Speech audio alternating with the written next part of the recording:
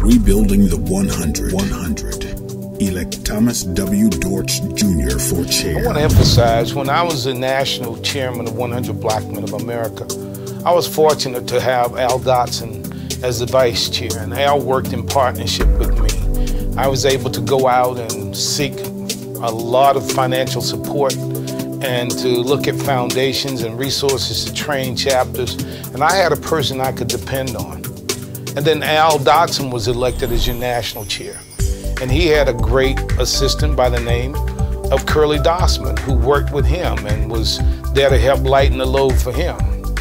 And then we elected Curly Dossman. Curly's a very competent leader in the foundation industry, heads up one of the largest sectors of one of the largest corporations in the country.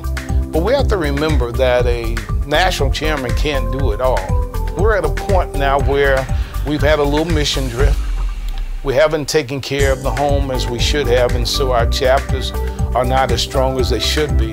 And so we have to get back to basics. And that's what I'm running for, to help us get back to basics, to rebuild and strengthen our foundation, to help us focus on our core value system and on our core mission for this organization, and to work with members throughout this country.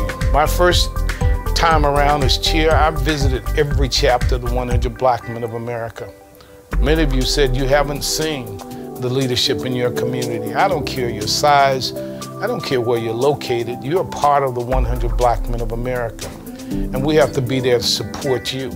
I'm not running for a title, I'm running for the future of 100 Blackmen of America. Thomas W. Dortch Jr. for chair.